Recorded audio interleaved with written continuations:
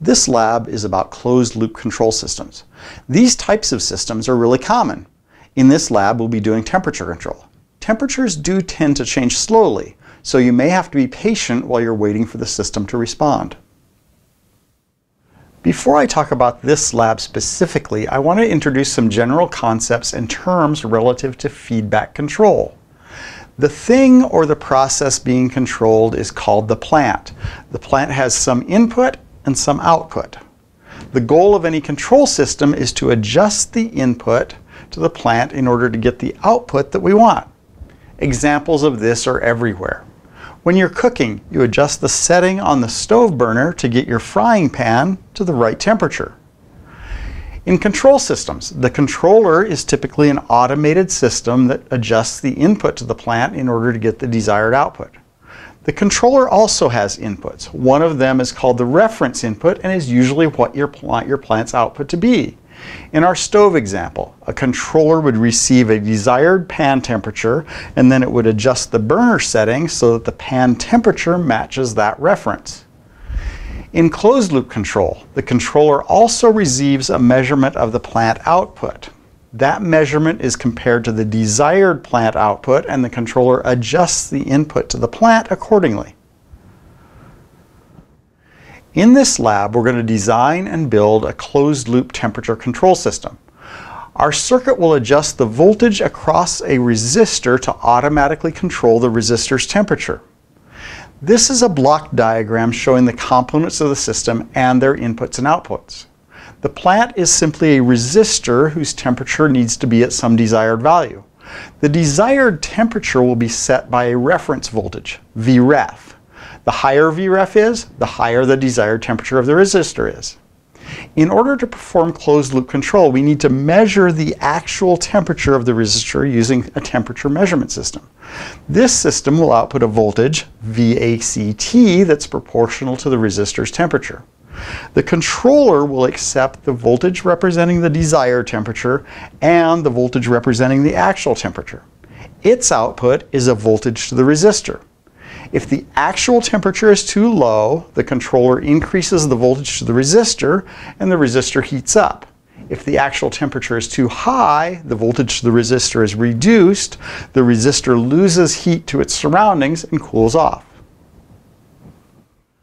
The first subsystem we'll talk about is the temperature measurement system. I'm going to use a simple voltage divider to output a voltage that's proportional to the temperature of a thermistor.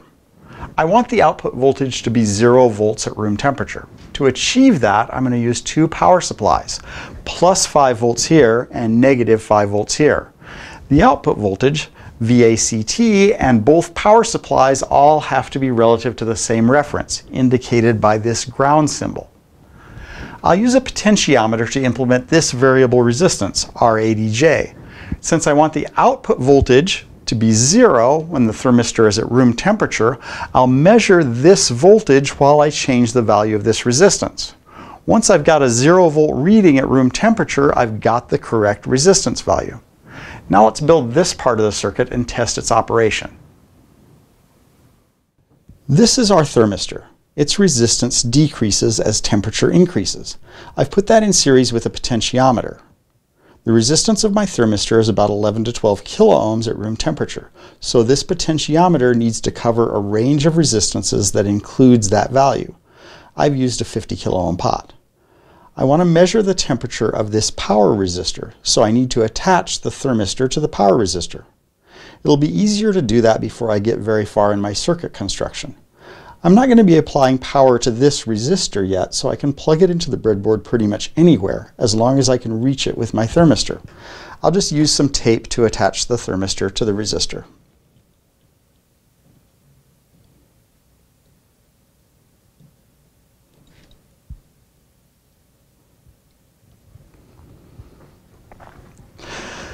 Now I'll talk about my power supply and measurement connections. I'll use the positive power supply, the red wire, to apply positive 5 volts to this terminal of the thermistor. And the negative power supply, the white wire, to apply negative 5 volts to this terminal of the pot. My voltage measurement will be the voltage difference between the terminal shared by the pot and the thermistor relative to ground. I'm using channel 1 of the voltmeter to measure this voltage. So the orange wire is connected here, and the orange wire with a white stripe is connected to ground, which is the black wire. Now let's turn on power and test the temperature measurement circuit. First, I'll go to the supplies tool. Both of my power supplies are ready, and they're set to positive and negative 5 volts. Click on the master enable to turn on power. Now let's open the voltmeter instrument, run that. I'm getting about 1 volt. I need to adjust my potentiometer to get that to be about 0 since the resistor is currently at room temperature.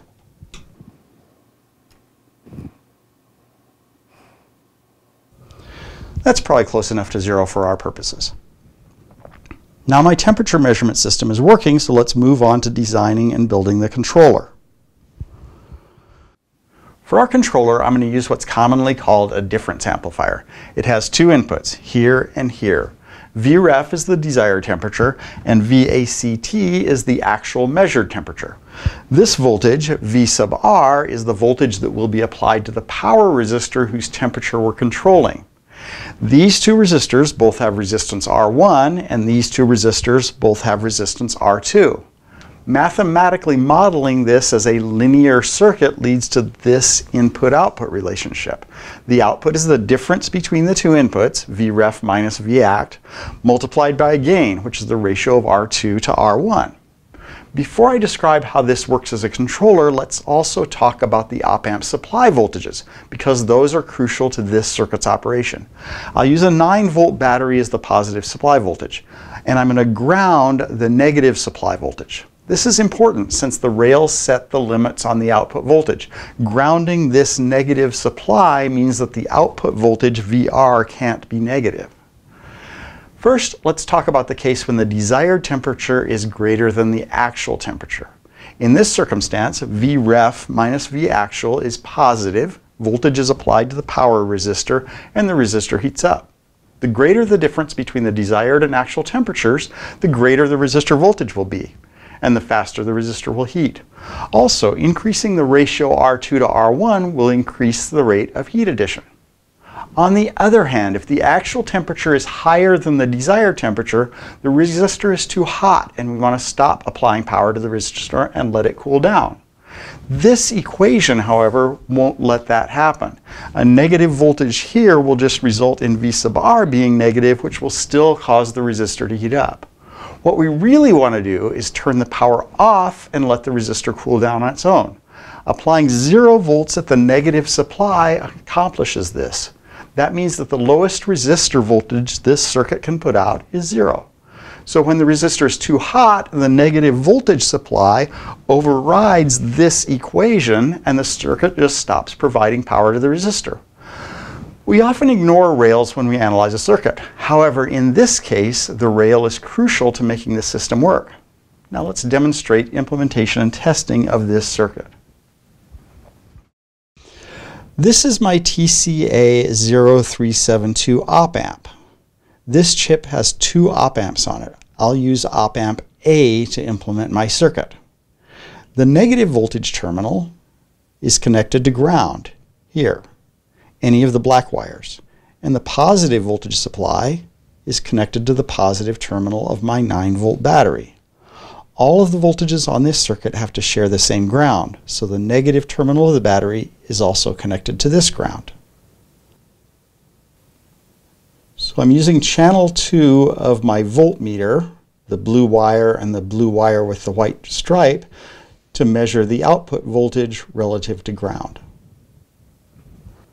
I'm using 2 resistors with the same nominal resistance for my R1 values, here and here. One of them connects to the non-inverting input of the op-amp here, and the other connects to the inverting input. At this point, it doesn't really matter where the other terminals of these 2 resistors are connected. These are my 2 R2 resistors. One of the R2 resistors connects the inverting input to the output. The other resistor connects the non-inverting input to ground. I don't want to specify the actual values for R1 and R2 that I'm using. since you need to choose your own resistances. But I will say that the gain I'm expecting, R2 over R1, is about 20. To test my circuit, I'll apply voltages using the waveform generator to both of the difference amplifier inputs. I'll use channel 1 of my waveform generator, the yellow wire, to apply the voltage Vref, the voltage going into the non-inverting input. I'll use channel 2 of the waveform generator to apply the voltage VACT. So channel 1 is specifying the temperature that I want, and channel 2 is specifying the temperature I'm measuring. Now let's apply some test voltages and see if this circuit behaves as we expect. I'm applying my test voltages with the WaveGen instrument. My test case will be the case where my desired voltage is 100 millivolts. It's set to be a constant or DC value. My actual voltage will be set to be 0 volts. Click on Run to apply the voltages. And check what voltages I'm getting. Getting 1.9 volts at my output. That's about 20 times the difference between Vref and Vactual, so the circuit appears to be functioning correctly. Finally, let's talk about interconnecting the components to make the overall circuit function. This is a schematic of the complete system. The resistor we're heating is here. The voltage V sub R, that's the output of the difference amplifier, is applied across this resistor. The thermistor is attached to this resistor, so as the resistor changes temperature, the thermistor's resistance changes. This, in turn, changes the voltage VACT in this voltage divider. This voltage indicates the temperature of the power resistor. The voltage VACT is applied to this terminal of the difference amplifier, and the reference voltage is applied to this terminal. So we can set the reference voltage, which will create a voltage difference here, which changes the voltage applied to the resistor, which changes the measured voltage. Ultimately, this circuit will adjust the voltage applied to the resistor, V sub R of t, in order to make the actual voltage match the reference voltage. Now let's make the connections necessary on our previous circuit to close this feedback loop. Now all I needed to do is make the connections that I need to close the feedback control loop.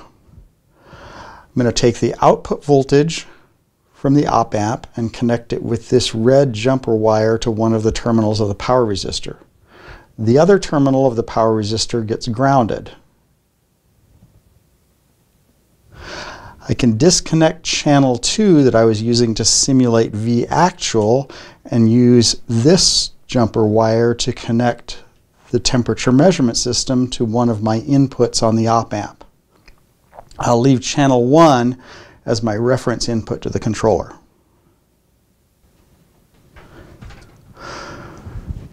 Let's start measuring data.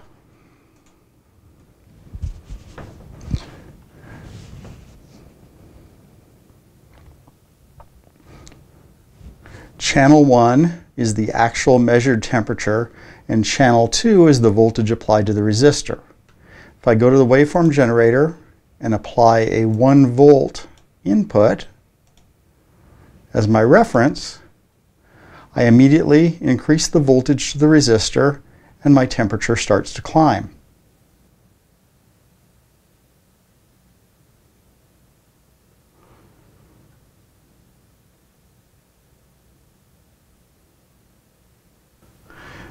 Now, after a minute or two, my temperature is almost to the 1 volt reference value, and my voltage applied to the resistor is starting to drop.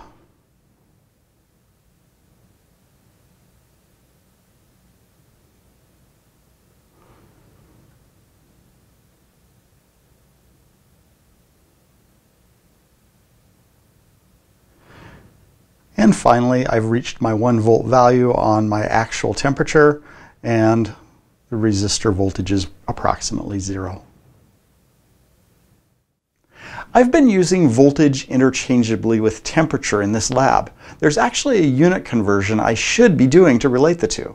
That conversion process isn't really central to basic control system concepts though, so I've ignored it.